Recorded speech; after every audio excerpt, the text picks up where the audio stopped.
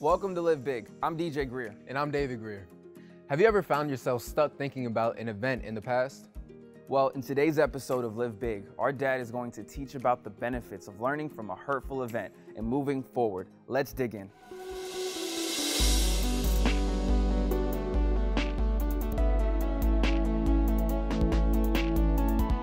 Genesis 7 and 13.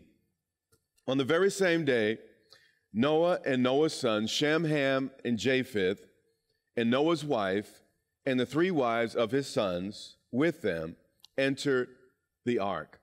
We know that after that it rained 40 days and 40 nights, and the globe was never the same. The world that Noah left before the flood was totally different after the flood. It was just a whole different world. And I think we're in a very similar watershed moment. America, in many respects, will never be the same again after this period that we are currently in. You know, we can't go back and change what has been, but we can change how things end. So let's handle this properly and well. Genesis 9 and 1.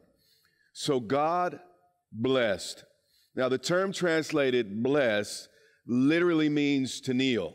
And what's difficult about this passage, when I first read it, was, you know, it makes sense for a human, particularly in the ancient world, to kneel before a king and to kneel before a superior in stature or status, because that's the way they showed respect and honor at that particular time in history. But why would the Bible picture God getting down on bended knee? That didn't quite make sense to me until I really dug in. It says, so God what? Blessed. Now, literally, it means God got down on bended knee and he blessed Noah. Now, I thought about that and I was really, bringing it to the Lord. Lord, why, how do you get on your knees before Noah? And he reminded me of when my boys were little. I'd at times get down on my knees to dress them. Sometimes to play with them, other times to talk with them. And the deal was Noah's arms were too short to reach up to God, so God had to reach down to Noah. A blessing is simply anything God does to meet you on your level.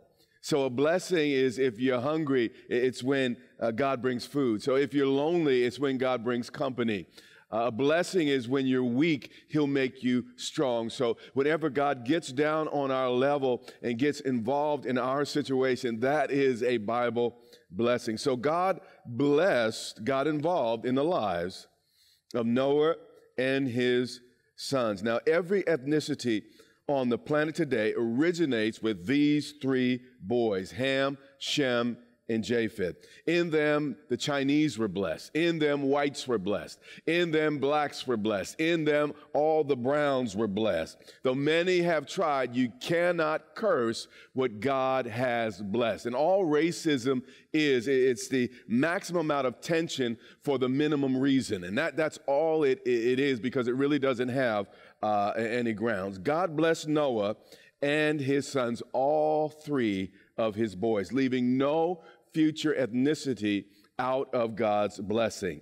And he said to them, now notice that God blessed through his word. There's more power in one word from God than all the power of the enemy combined. So when God released a blessing on those boys, there was nothing the devil could do to stop that particular blessing. God blessed Noah and his sons, and watch what he said to them. Be fruitful and multiply. Notice the order. Multiplication only comes after fruitfulness. God's agenda is only to multiply the fruitful, not to multiply the useless. Hear what I'm saying. Matthew 13 and 12. Listen to Jesus, because this is something of a hard saying. For whoever has, to him will be given. So it's not those who have opportunities that will be blessed. It's those who use their opportunity that God blesses. And this is the person that uses what they have, the person that has and has been faithful with what he has. That person, only that person will have what? Abundance. So we see here that God is not only a good father, he's a good business person.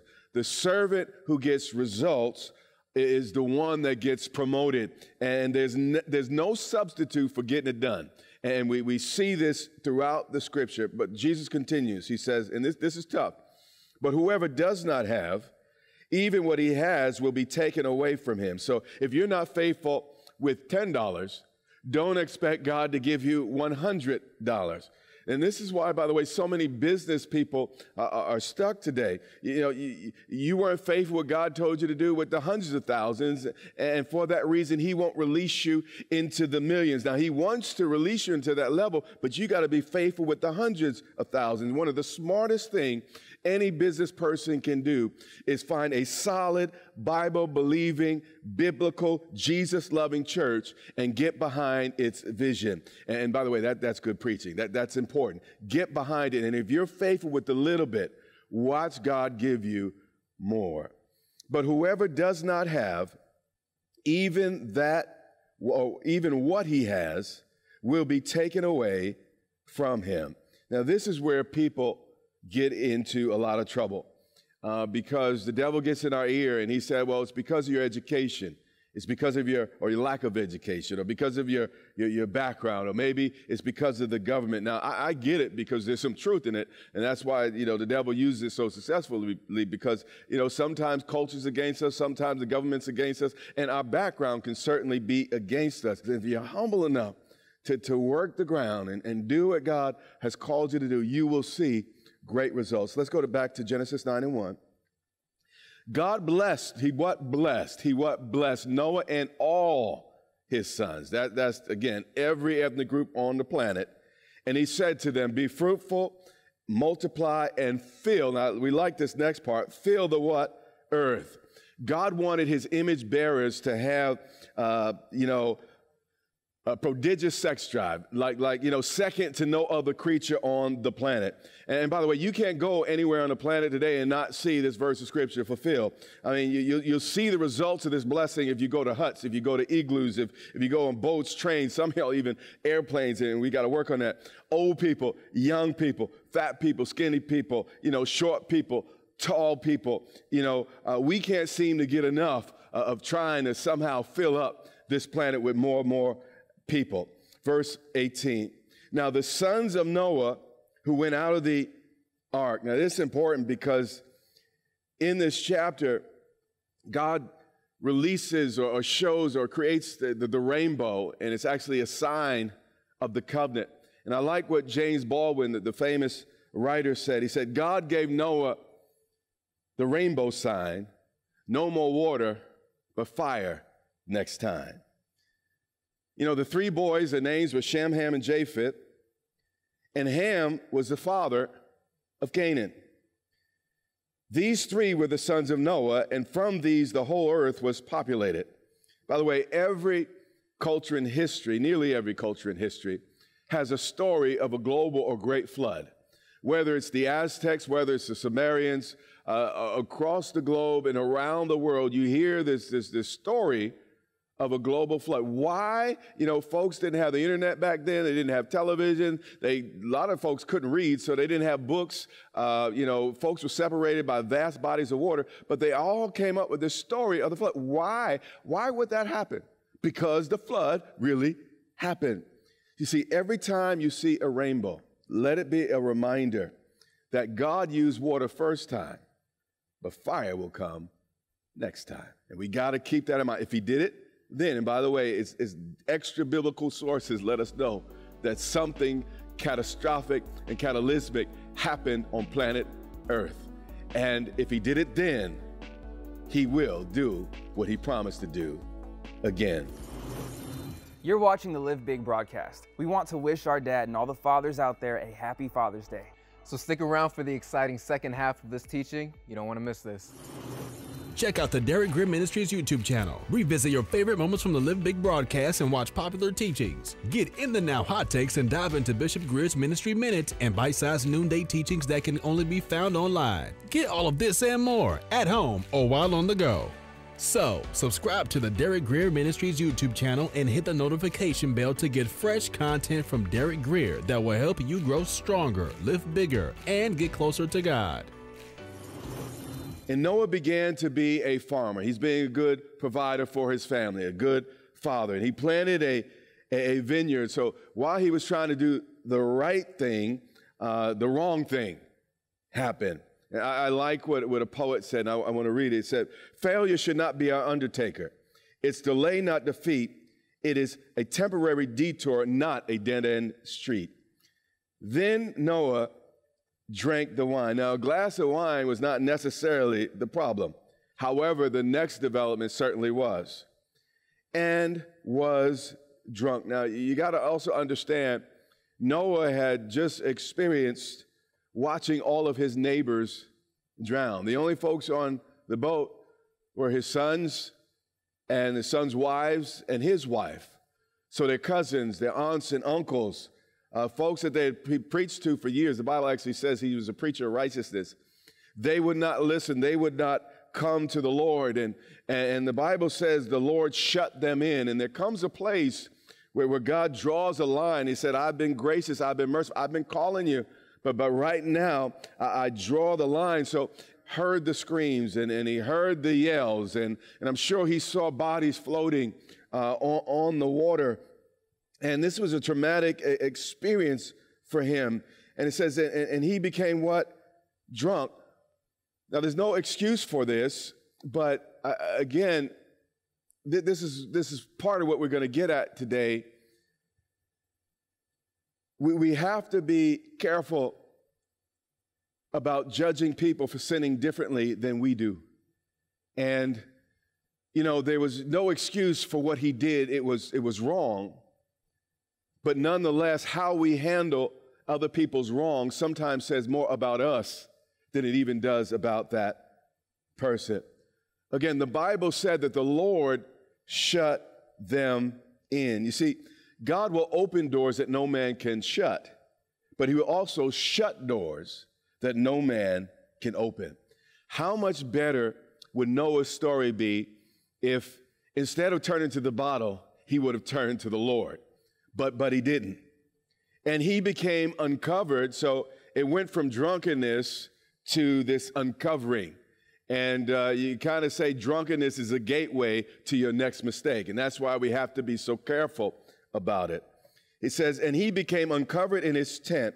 Now, the term uncovered in the Hebrew has a very wide range of meanings. There's a lot of theories about what went on in this tent. But all I can be 100% sure about is that, you know, Noah somehow ended with his backside out in his tent.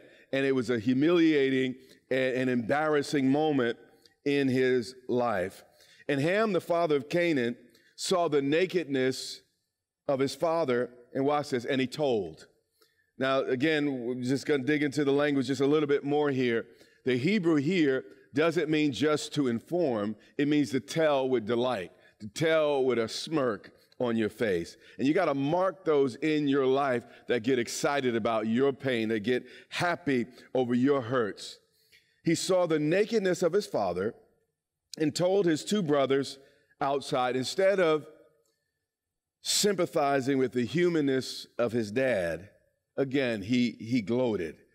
And the Bible says in the book of Galatians that, you know what, he that's spiritual, you restore that next person. And you know, as you do it, you got to do it with kindness and sympathy. You know, hating the garment spotted by the flesh, hating the sin, but recognizing, there go I, saved for the grace of God. So instead of trying to help the dad, the son actually outed the dad, but God was watching. But Shem and Japheth, instead of pointing the finger at their daddy saying, you're supposed to be a man of God, you know, you're supposed to be a Christian. Instead of writing a tell-all book, instead of posting the pictures on the internet, watch what these two boys did, and we need to learn from these two boys. Now, we need to call things what they are, but that's not what we're talking about today. Shem and Japheth took a what? Garment. Though their dad was totally humiliated, they were like, he ain't heavy, he's my daddy. And that's what I want to say to us on this Father's Day. Your dad may have made some mistakes. You as a dad may have made some mistakes. But we have to learn to cut our parents some slack. And here's the deal. We reap what we sow. And if we don't forgive our parents, often our children will never forgive us. When we don't let go, it becomes more of a reflection of our character, not just theirs. Shem and Japheth took a garment, and watch what they did. Body language is important here. This is a picture of what was going on in their hearts. They laid it on both their shoulders. They didn't even want to see it because they didn't want to gloat in it, and they saw what their brother just did. They didn't even want to see it. They laid it both on their shoulders. Dad was wrong, but these boys had broad enough shoulders to show kindness in the midst of Noah's poor judgment. And for some reason, I don't know why we do this. When folks love the Lord, we give them a standard that's so high that no one but Jesus can ever reach. And Noah was a man of God. He was someone that God used in his generation, but he was not a perfect man. All of us have feet of clay. I don't care how often you come to church. I don't care if you live in the church. I don't care if all day long you listen to the Bible and you got a Bible under your pillow. The reality is all of us at times are going to make mistakes, and we have to keep in mind that there's one Savior.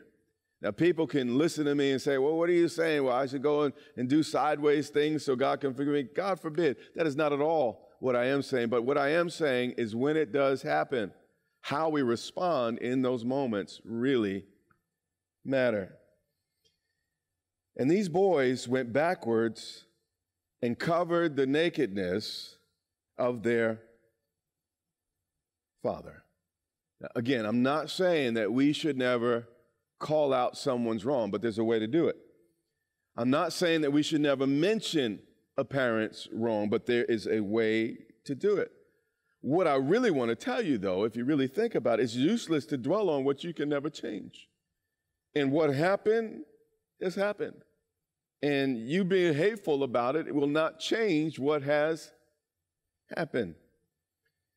It goes on. Now, watch again. They put this garment on their shoulder. They wouldn't even look at their dad. And this is the heart toward the father. They walk in backwards. And then it says their faces were turned away. Instead of staring and gloating, they wouldn't even look at it. They didn't want to face it. Their faces were turned, and they did not see their father's nakedness. We have to be careful about staring too long and too hard at our parents' mistakes and other people's mistakes. Learn from them. In fact, be glad that they made them instead of you and move on. Some of the mistakes my parents have made, I've learned from and my kids have benefited from. And some of the mistakes I have made, my kids will learn from and their children will benefit from. So instead of, always being so bent out of shape, just do better. And if you do better, you've learned from it, and some good would have come out of perhaps a very, very awful, and I'm not making light of some of the terrible things that some parents have done to us. But if you don't repeat it, you become the winner and the better for the events that happen in your life. Verse 24. So Noah awoke from his wine, meaning he was asleep, he was knocked out. I mean, he drank. He was drunk. And the boys, they saw the mess. He didn't even wake up, it seems, when they came in the room. And but he finally awoke from his wine, and he knew what his younger son had done to him. My best guess is that as Ham saw the humiliation of his father, Canaan was right next to him, his youngest son. And our kids pick up more than we realize. And his youngest son saw him gloating, and my guess is he probably participated in the gloating because we're going to see some things in a couple moments. Then Noah said, "Cursed be Canaan." Why would Noah curse Canaan? This is so important. Because he couldn't curse Ham. You cannot curse what God has blessed. One more time. He cursed Canaan and not Ham. And then he said to Canaan, see, when the blessings of the Lord are upon you and they're real, there's nothing the devil can do. He said, Canaan, now there's going to be some reaping and sowing. You saw what your daddy did and you're going to pick that up. And because you got the same attitude as your daddy, some things are going to happen. He said, a servant of servants he shall be to his brethren. Now, Christians, Muslims, and Jews alike have used this verse to justify enslaving Africans. The argument was that when Canaan was cursed, that actually he turned black. Number one, though, here's the problem. First, that's not in the Bible. Number two, Canaan was not the father of Africans. Ham was, and Ham was blessed. Canaan was the father of a Near Eastern people that actually Joshua eventually defeated when he conquered the Canaan land, and he's the one that fulfilled this prophecy. You know, a prejudiced mind is a terrible thing to waste. And you know, we sometimes when we got these awful thoughts in our heads, we'll do anything to try to prove them. But, you know, Ham was not cursed. Canaan was cursed. Canaan land is where Israel is today. Ham actually was the progenitor of all Africans. That was the African continent. That is not the Middle East. So the curse did not come on black people, and the color of our skin is not the result, again, of a curse. Cursed be Canaan. A servant of servants he shall be to his what? Brethren. Now, here's what I want to say to you. This is important. If we don't listen, if we don't honor our first authorities, we will be required to submit to secondary authorities. Canaan obviously did not honor his grandfather, so he had to learn to obey as a slave. You see, to forgive a parent is to set a prisoner free only to realize the real prisoner is you. Ephesians 6:2, we're going to move to the New Testament so you can see this principle here. This is super important for Father's Day. And I'm not even going to read the whole verse, but we're going to end here. Paul says by the Holy Spirit, he says to all Christians everywhere, I don't care what household you are in and what they do. You don't have to agree with everything they do, but you can show respect. Watch this. Honor doesn't mean do something wrong when they tell you to do it. And I'm not talking. Honor, it doesn't mean that they're right. Honor, just like with the president, we might not agree with the things he says. Honor the office. Honor your father and mother. Now, we all love moms, and we cut mom a little more slack. But what we need to see here is God includes dads. Be like, Bishop, you don't know my father. You don't know he left me. He abandoned me. He did awful things. He beat me. Some of you, he molested me. He was an awful, dark, evil man. You're right. I don't know about your particular dad. But what I do know is hurt people, which means someone must have hurt him for him to hurt you. Someone abandoned him before he abandoned you. Everyone has a story. Everyone comes from somewhere. And when we show respect to a person who doesn't deserve it, it's important. It becomes a reflection of our character and not theirs.